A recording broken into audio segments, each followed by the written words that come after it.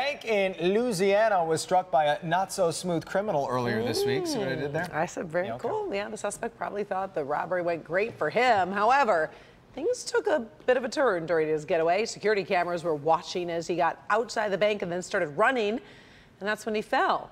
Not once, but not twice, 3 times in the matter of about 10 feet. Police are looking for the robber and his driver, and they believe they were involved in another attempted robbery that same day. Just find falling criminals funny.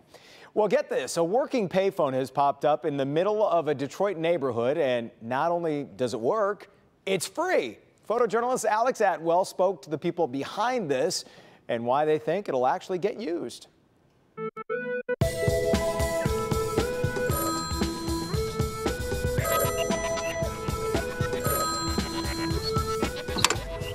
Hello?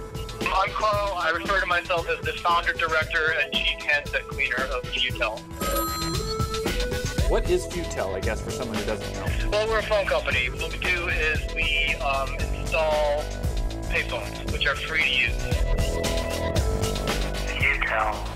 To make a call, press 1. Our focus, what we want to do is install phones that are accessible to the public 24/7. For utility, press 4. It's a cost between a social service and an artistic project. To apologize, press 4. The main thing that these things are good for is making free calls. For the mayor, press 1. We have directories of social services and interesting numbers to call.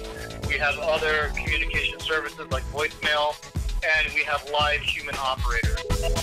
What is cool about a payphone? Oh, it's urban furniture. It's part of like the landscape. It's a communication tool.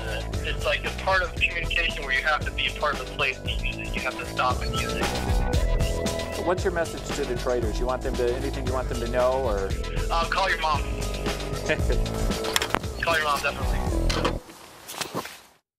And call her for free. I like that idea. Artistic, friendly, increases communication. I like it when we can hang on to the old.